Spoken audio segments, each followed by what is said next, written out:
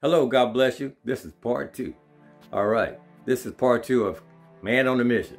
So, basically what I was saying was I went to this church that catered to gay folk, and the Lord, and I said, I am going to join. The Lord, God, the Holy Ghost came down so hard on me, and he said, you will join that church. And things started to go wrong in my life, and I said, oh my God, okay. So, I started going to that church. I went to that church, and the Lord told me to join the church. And I'm like, well, he had already told me to join. I'm like, good God Almighty. I did not want to join that church.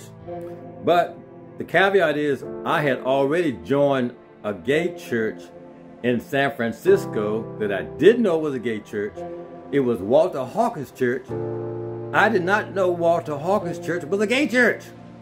But when I got there,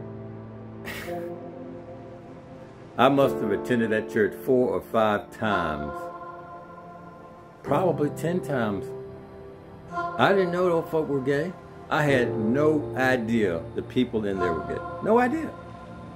Until Michael, the guy who was with me, he said, Anthony, look around. I looked and he said, these people are gay.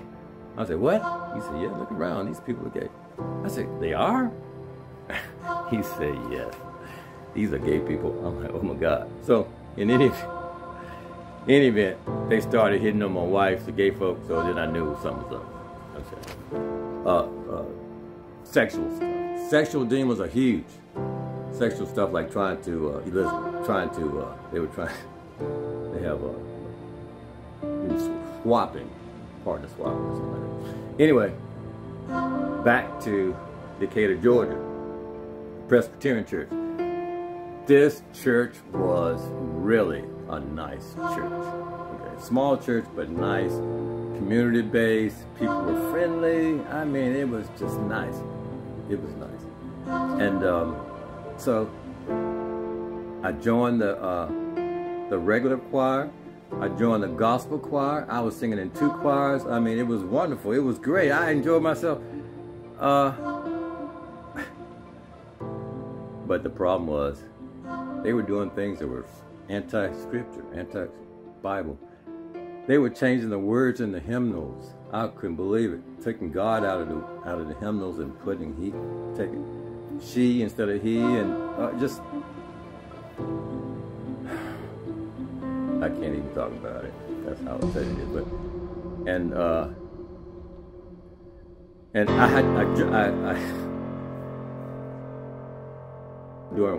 I got out of the choir and left the church and all of that because, and that's after when I moved, and I was in the process of moving up here to that whole time. But in any event, I left that church because during practice, this gay boy palmed my behind, and I had to not knock him out while we were in the choir practice. And I guess the reason why I didn't knock him out was because I guess about 2-3 weeks before that, they had this big burly guy. I think he was a cop undercover who joined the choir. And I knew if I came against that guy was going to pummel me. So I left the room. I left the choir. I'm like, I'm done with you guys. And I did. I left. So what I'm trying to say is mission. I'm on different missions. That was a mission. Now here I'm on a mission here in Vance County. I've been trying to stay in Vance County because I'm like, why in the world am I here? Why am I here? Because the Lord has been telling me to go to Atlanta, go back to Atlanta ever since I've been here, except for recently. Now he's not saying, he's saying it's too late. Don't go. Stay right here. It's too late. Now what that means to me is things are about to jump off. See, things are about to happen. That's going to be scary for everybody. Anyway, don't worry about it. God got you. In Jesus' name we pray. I love you. God bless you. Support a brother. Subscribe and have a wonderful day in the Lord Jesus. All right? Yep.